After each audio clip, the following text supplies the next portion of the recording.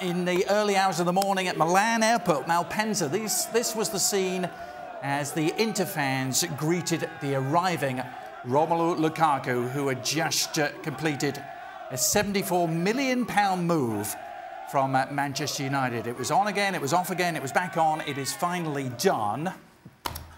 His transfer history, well, it shows you that Manchester United basically got their money back, nearly. Give or take £5 or £10 million with the move. They spent close to 90 on him, moving from Everton 2 years ago. Stevie, you haven't had the chance to weigh in on this since it was confirmed. This is perfect for him and for Inter.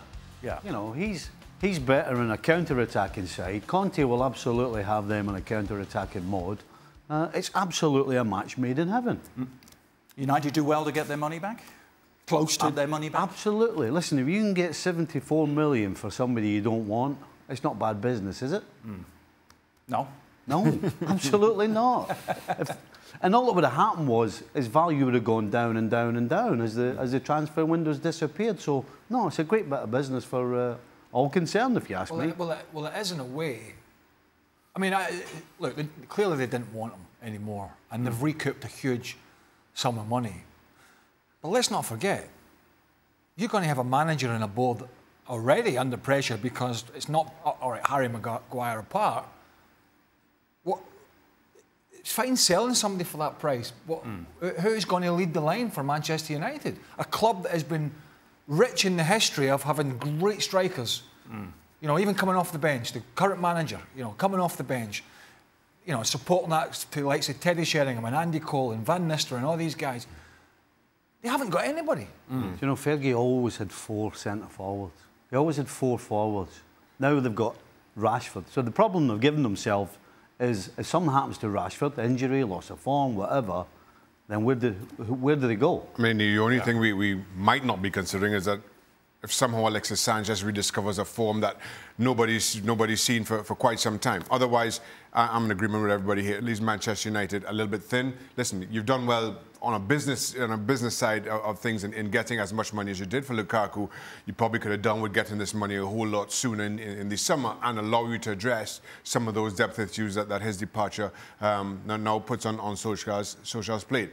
But otherwise, right now, again, unless we see something from Alexis Sanchez, it leaves Solskjaer thin in terms of options. Ian, how do you weigh up this move?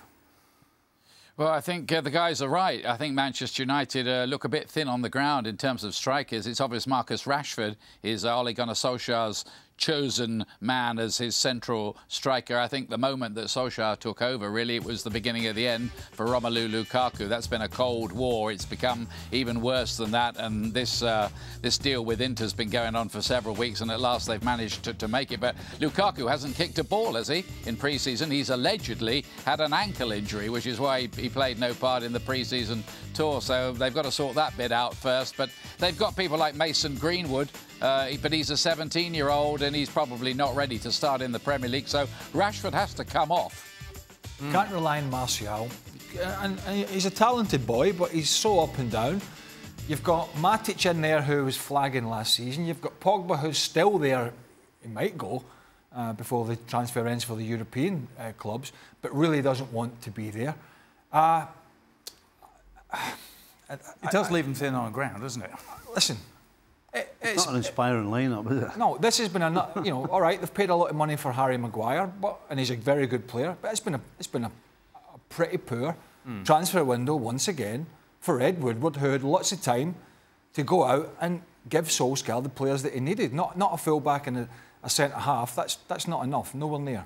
Julian, I guess United and Lukaku will always have that night in Paris, won't they? Oh, sorry for reminding you that. But it does leave them, does it not, thin on the ground? We've been talking about Rashford and Martial, young Mason Greenwood. Massively. And I really find it hard to understand and to believe that a club like Manchester United, who have known for weeks now that Romelu Lukaku didn't want to be there, didn't want to work with Ole Gunnar Solskjaer, that he was going to leave at some point for a lot of money. They knew that. It was a fact. Everybody knew it. And yet, at no point at all this summer, they put a plan in place to replace him, to go after someone else. Mandzukic, a little bit. Dybala, obviously, with the swap with Lukaku and Juventus at that time. then a bit of Mandzukic. But that's pretty much it. I mean, I don't understand what the strategy is. I mean, I understand there was no strategy at all when it came to attacking players this summer. It was all about the defence and the right back in Wan-Bissaka and the centre back with Maguire. But that's it. And I think for a club like United, it's just not good enough. You cannot leave. You're going to start the season without a striker like Lukaku, and having not replacing him is just not good enough. Well, thank you very much for watching ESPN on YouTube. For more sports highlights and analysis, be sure to download the ESPN app. And for live streaming, premium content, and let's not forget as well, ESPNFC 7 days a week. Subscribe to ESPN+.